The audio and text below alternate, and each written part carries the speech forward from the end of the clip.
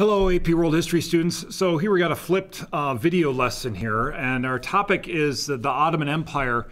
And we have another place, sort of like China or Russia, in crisis here in the period from 1750 to 1900.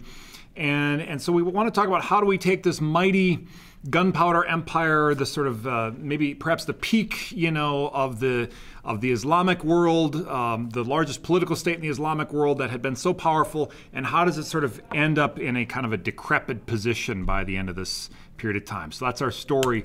Let's just jump right in. The 19th century is, is a period of crisis as they're responding to the rise of the industrialized nations.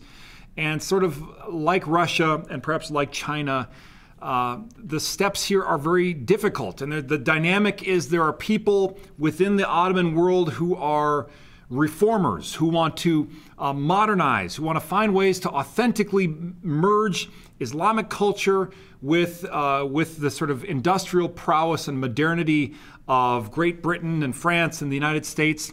And then there are reactionaries, right? There are people who sort of only look to the past for solutions and sort of look somewhat rigidly and in a sort of an overly prescriptive or black and white sense to the past. These reactionary forces, and here in the Ottoman Empire, they're going to be pointing to Islam, sort of Muslim scholars, and the Janissary Corps is another issue there. So, and we'll note here that like this stagnancy that it's experiencing, the fact that it had become kind of so calcified and so slow is not something that had newly popped up. It was kind of a slow-growing cancer in its cultural and economic system. So let's back up for just a second and just sort of explain the stagnancy that, when we enter into 1750, like why the Ottoman Empire was in a poor position already to respond to the rise of the industrial West. First thing we'd point to, just thinking back to the previous period of time, 1450 to 1750, the Islamic world had sort of geographically lost out. Again, picture, where the Islamic world was relative to the Indian Ocean trade network and that Indian Ocean basin. They had a beautiful economic position, and anything that Europe wanted, the Islamic world and the Ottomans in particular could be that kind of gateway. They could provide that for them. Europe finding an end around and then cashing in the Americas meant that the Ottoman Empire and many of the gunpowder empires were sort of like now on the defensive, all right?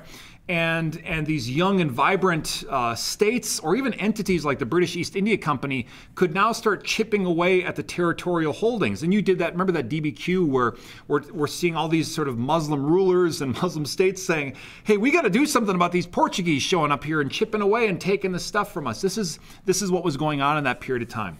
And so Islamic expansion had stopped. Their share in world trade was shrinking rather than growing. But they were still spending, like you can see palaces, Ottoman palaces like this are no joke. And so they're still spending like a civilization kind of at its peak. But that spending, wasn't keeping up. The revenues weren't keeping up with spending. And, when that happens, you end up overtaxing, and then people end up bribing to get out of the overtaxation or using extortion tactics to get those taxes. And these are all dysfunctional economic practices that have long-term negative economic effects, and that's all starting to take place. And a lot of that is below the surface, or things on the surface still look fine, but below the surface, things are troubling, economically speaking. Culturally, it's a similar thing. It's a sad thing because we know, in period one, which is 1200 to 1450, you're talking culture, we're talking the Islamic world. I mean, that's where the scientific ideas are coming out of. That's where the agricultural stuff, that's where the artistic stuff is. But by the 16th and 17th century, that edge is just slipping. And it's difficult to explain exactly what happened, but I think if we're just going to summarize, we'll say that like within the Islamic world, it just came to be seen that the only worthwhile intellectual endeavor is to study the Holy Scripture, to study the Quran, right? And the study of the Quran, which had once upon a time been sort of like it had been done through kind of question and debate, it was increasingly seen as sort of rote memorization, almost along the line of what like the Confucian mandarins had always been doing. And that's not necessarily great for critical, creative, innovative thinking, right? And so you sort of, thinking got sort of calcified along these sort of the lines of the olds, and new ideas that didn't fit with it were like thrown out, right? Or just disregarded as like inconsequential compared to the holy word of God as sort of spoken by Muhammad, right? And so increasingly, there's fewer and fewer and fewer non-religious books being published in Arabic. Being printed is an interesting thing. Like even the printing press was sort of something that was only allowed for government use in the Islamic world. And what the government was authorizing the printing of was religious texts. There's virtually, by the 17th century and 18th century, there's virtually no texts in Arabic in the Ottoman Empire about foreign ideas or about like how to understand foreign languages. It's just sort of like little bit by little bit the gaze turns inward, or it's like navel gazing, staring at your own cultural or religious belly button rather than at the world around you, right? And so these older traditions of like supple and adaptive free thinking and inquiry, or even challenging inquiry about religion itself, get sort of debated or get replaced with just sort of like rigid memorization of the Quran. An aphorism or a saying from this period that you can spot its dysfunction: may God protect us from useless knowledge, right? So this lack of curiosity about non-religious questions is a problem. And of course, I would just say, in a kingdom sense, they're all religious questions, like it's all the study of God's creation, but sort of that sense of that mystery was lost, and so it's like no, we just study the Scripture, and study of worldly things is something that's a waste of time. Okay, so that's kind of a backstory. By the time we get into the 1800s, we're seeing a collapse in place, and it's a slow collapse, but it's definitely happening, right? Territory is being lost in the Middle East, on the Arabian Peninsula. An Islamic fundamentalist family called the Saud family sort of gains control of much of the Arabian Peninsula, including Mecca, from the Ottoman Empire, and so the Ottomans kind of lose control of the homeland, right, the home territory of Islam from back in the day, up in Europe.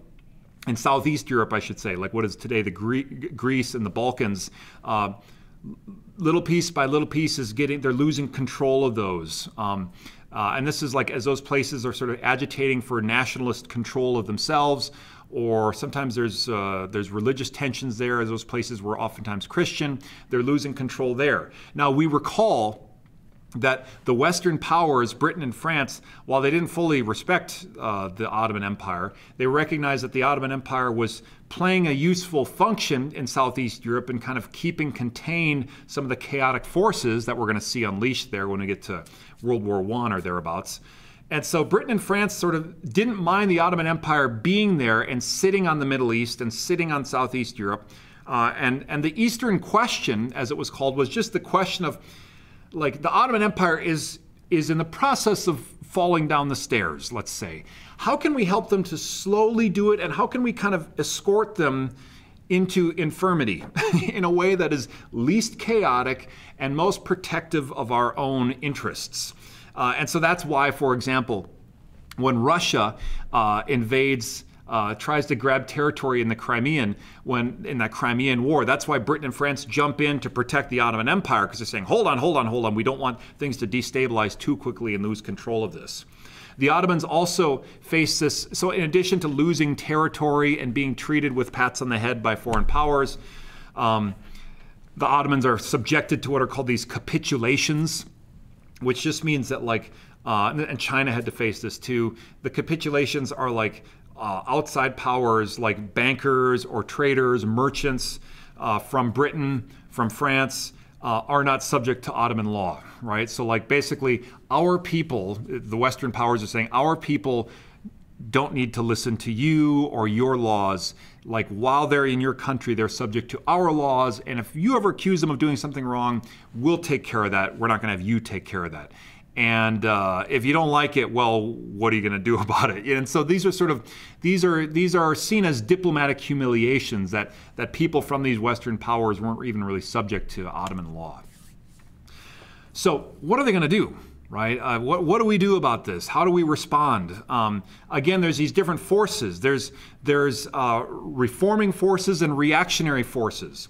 The loudest and most dangerous of the reactionary forces were the Janissary Corps, right? And we remember who the Janissary were. They were kind of collected from Christian families in Southeast Europe, indoctrinated into Islam and the Arabian language, and brought up to be high-level bureaucrats and warriors, the elite warriors, loyal only to the Sultan in the Ottoman system. But by the early 1800s, the Janissary are very difficult because they are so reactionary that they're kind of opposed to a lot of these reform efforts, and they're kind of handcuffing or limiting the ability of sultans to do the things they might want to do. And they're kind of an interesting force in and of itself. And so Sultan Mahmud II massacres the Janissary Corps, just kills them all. And that's the end of that tradition. And that's a strange end, but I think he's recognizing that, like, it had become a destabilizing force in the Ottoman system rather than a stabilizing force. And they were resisting modernization. The Ottomans try, sort of like Russia or China, these kind of halting efforts, these semi-efforts at modernization that never are really quite enough. The Tanzimat Reforms are the specific example, if you want a piece of evidence here.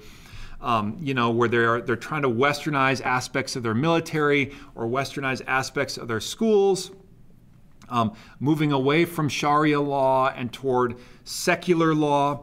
So as they're trying to put these changes in place, it's fair to say that religious leaders or religious clerics were noisy. They were loud. They were pushing back against this. Not everyone is loving this. These changes are difficult, and so catching up is just, it's not agreed within the Ottoman system what the right response should be. And a lot of them accused Ottoman sultans of just, essentially betraying their cultural heritage and their legacy. In terms of the voices for reform, there's a group called the Young Ottomans.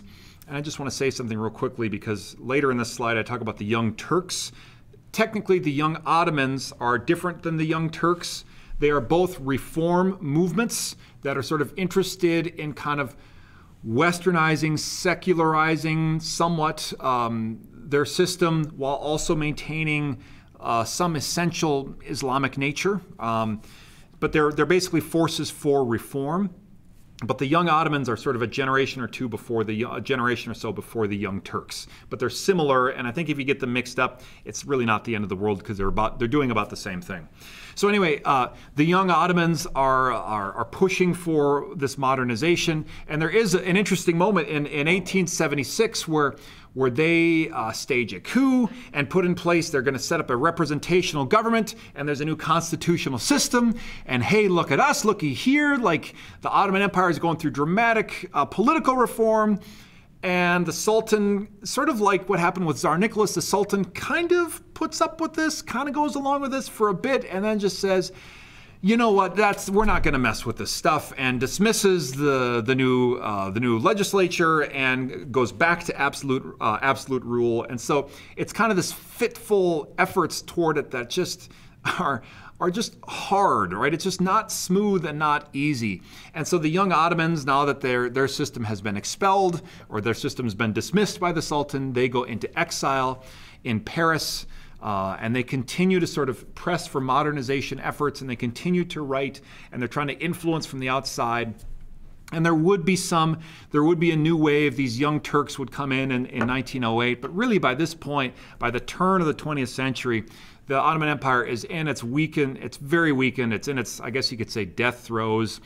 The end will come with World War I, and we will get to that. But it's just safe to say that these reforms never happened fully enough, and they weren't deep enough, and the end was a long time coming.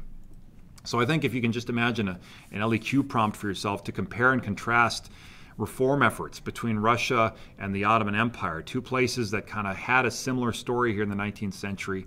What was similar? What was different? What do you see? Anyway, that's it. Good work today, guys. Take care.